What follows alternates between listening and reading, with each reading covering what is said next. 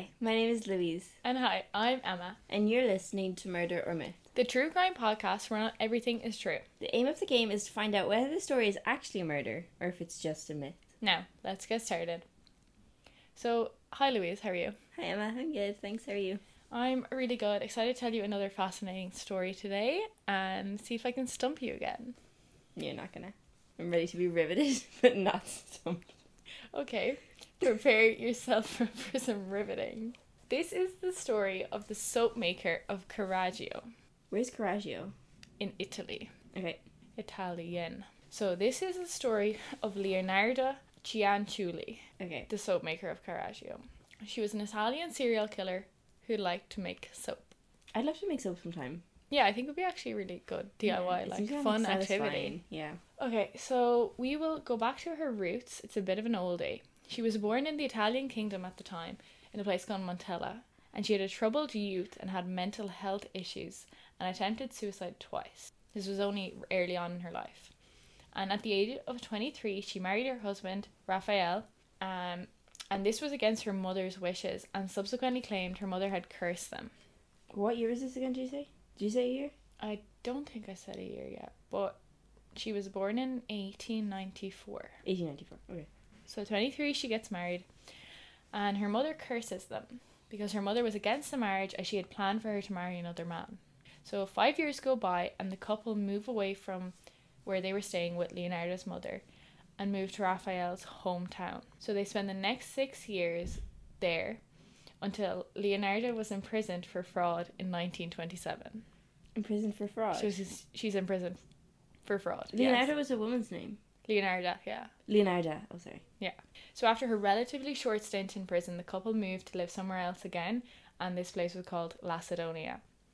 In 1930, their house was destroyed in an earthquake, so they moved a final time to Correggio, a small town in the Po Valley of Italy.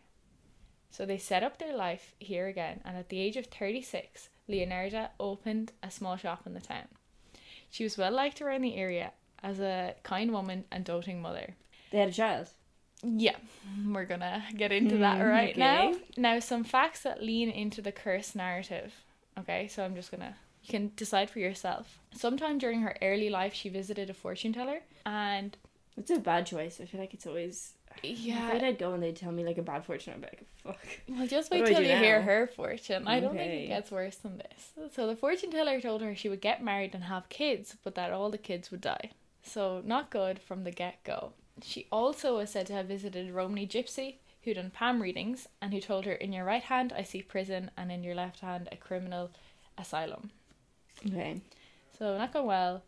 Between the two facts above and her mother, the curse wasn't looking great. Like, it was looking a little bit believable. And unfortunately, by coincidence or actual fortune telling, it was true. Do you believe in curses? I don't know.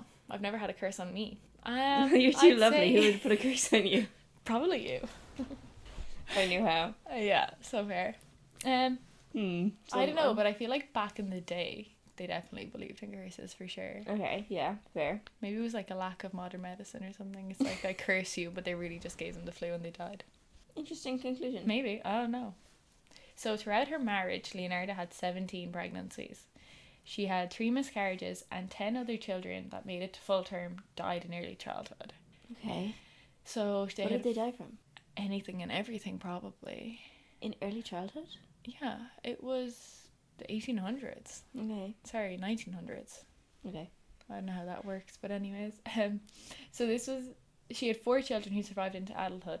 Giuseppe, Norma, Bernardo and Biagio. So this is where the accounts of her being a doting mother come into play.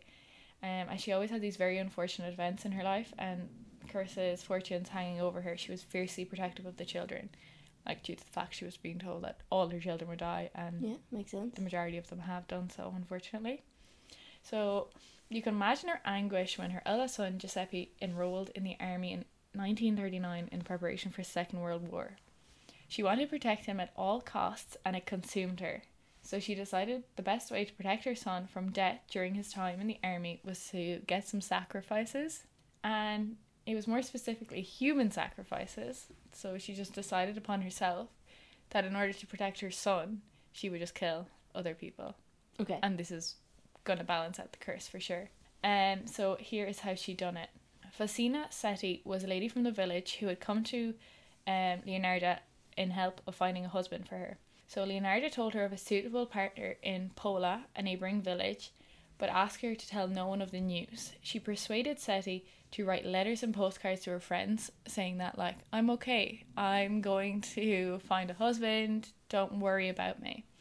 And the letters were sent, and right before she went to Pola, Setti visited Leonarda one more time before she went, and she was never seen again. Leonarda killed her with an axe and dragged her body into a closet, where it was cut up into 9 parts and blood was gathered in a basin. She added caustic soda to her victim's body parts until it became dark, sludgy mush, and then disposed of it in a septic tank. Ew. Yeah, very detailed and not nice. And then she... Very detailed. Sauce. Sauce. She waited for her blood to coagulate and dried it... She waited for blood to coagulate? Coagulate. Didn't someone say that yesterday, that exact term? Someone did say that yesterday. That's funny you mentioned that. She waited for the blood to coagulate and dried it in an oven. She later ground it up with sugar and flour and baked it into some tea cakes. Yum. Yeah, so she later described them as crunchy, and it was found out that she fed them to her neighbours, herself, and her husband. The neighbours did not know, and her husband did, and she did. Okay. Her next victim was Francesca Suave. She was the second victim. Leonarda claimed to have found her a job at a school for girls. So she persuaded her to write letters again, same as before, and she visited Leonarda right before her departure. She too was given drugged wine and killed with an axe. Her body got the awful treatment, same as Setti, and she, in this case, received payment. So before she murdered the lady, she got money off her for helping her find a job. Okay. Killed her. And her final victim was a widow called Virginia Cacciapi, a former soprano. Leonarda claimed to have found work as a secretary for this lady, and as the other 2 women were instructed, she was told not to tell another person and got sent letters to all her families and friends. So she agreed, and she came to visit her for one last time. She murdered her the exact same as the other 2 with an axe, but in this case, she used her body to make soap. So this is her statement after she got arrested. Okay, I'll read it. She ended up in a pot like the other 2. Her flesh was fat and white. When it had melted, I added a bottle of cologne. After a long time on the boil, I was able to make some most acceptable creamy soap. I gave bars to neighbours and acquaintances. The cakes too were better. This woman was really sweet. So that's what she said. In English or Italian? Well, I have to assume Italian, but it's been translated. It's translated, okay. Or written that way. Mm. You never know.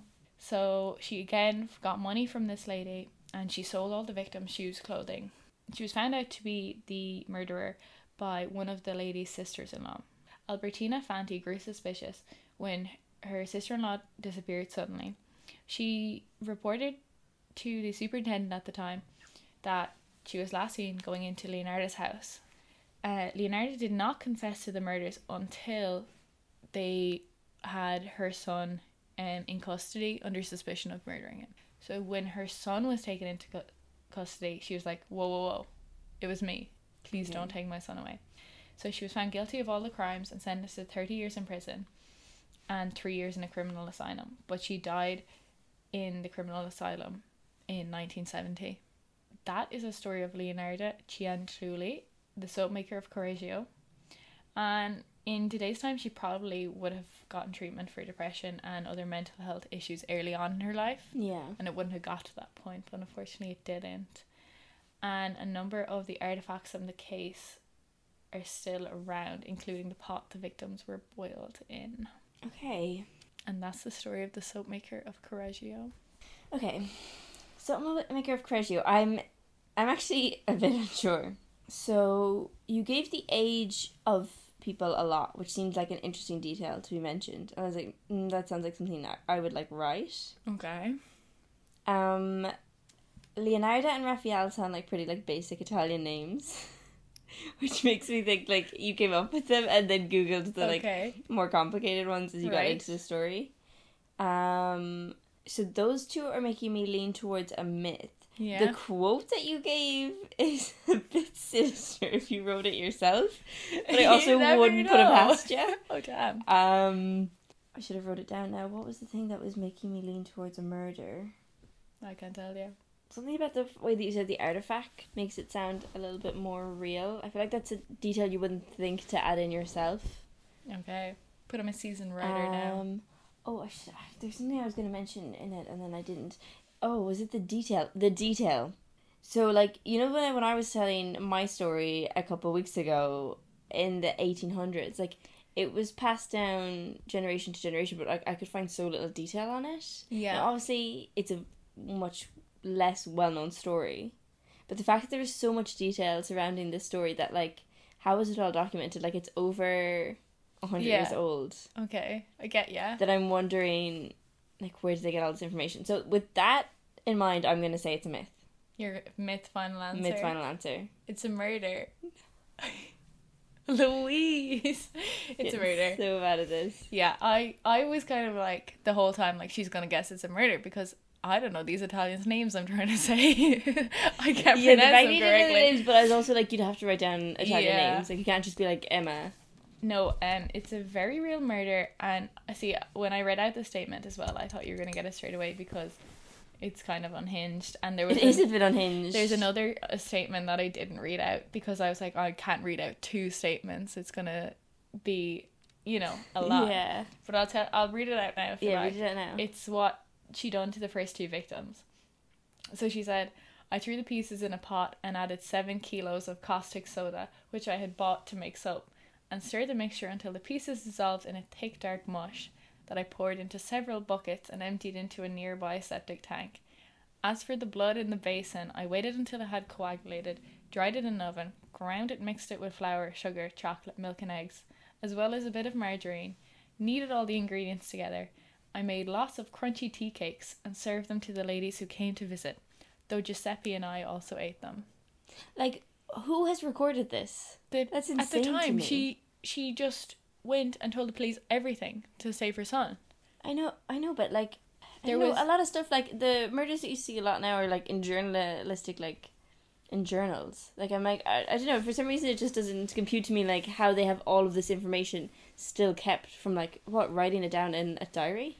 Yeah, well, it was 1946 that this murder trial happened, so that's, yeah, I guess not that far ago, not but too still. far ago. And also, like, she was very much like famous. No, I'd say people were just kind of like, oh, this lady needs help, or like there's something there, because at the trial as well, another detail that I didn't really want to go into because I know it'd be so obviously a murder. I'm thinking, like, there's some things you have to leave out. There are some things you have to leave out. I think that's fine, as long as they're not like major key details. Yeah, no, it wasn't a key detail. It was just the fact that at her trial, like, she went so far as to correct them. Like, they would say something and she went ahead to tell them more information, and like, she told them that the ladle she used for creating the soap of these women's body, she gave to the effort for the war in Italy. They badly needed metal, so she gave her ladle, and she's like, that piece of evidence isn't here because I gave it to a war effort, you know, they needed metal. But yeah, a few little details that I nearly read out there and would have completely screwed it all. But anyways, she there is a pot that's still around. That's the artifact. That one I didn't mean to read out. That was for afterwards. Yeah, you wouldn't think to include that, I feel. Yeah, and there was also a play wrote about it called Love and Magic in Mama's Kitchen. It ran on Broadway in 1983, that play. Oh, very good. And it was that. So that's interesting. That was an interesting story. Yeah. Kind of crazy. Shout out to My Favorite Murder. I found it on that podcast. I didn't listen to the episode yet, but I just seen the title and I was like, oh, that sounds fun. That does sound fun. Thanks for listening, Louise. Thanks for telling me the story, Emma. This has been Murder or Myth with your hosts, Louise and Emma. On this week's episode, Louise guessed a myth, and when in fact the story was a murder. I'm a bit bummed about that, but anyway. Thanks for listening. Make sure to like and subscribe. And join us next week for another thrilling adventure. Slay. Okay, sorry, let's go. I read it and I was like, I need to say it straight away. Join us next week for another thrilling... That was your line. Sorry, okay. I get now. Join us next week for another thrilling adventure. Find us on all streaming platforms. Slay. Slay. Oh Lord, I'm getting so bad at this. It's just like losing over and over again. It feels so bad to me. Just give up.